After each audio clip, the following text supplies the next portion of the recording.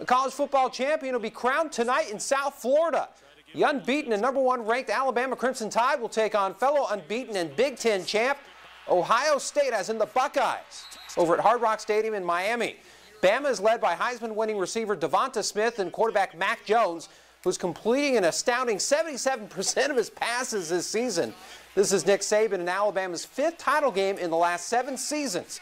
Meanwhile, Ohio State enters the game at 7-0 and will look to their star quarterback Justin Fields and a resurgent running game led by Trey Sermon. Despite being injured against Clemson in the semis, Fields threw for 6 TDs. The game is already underway.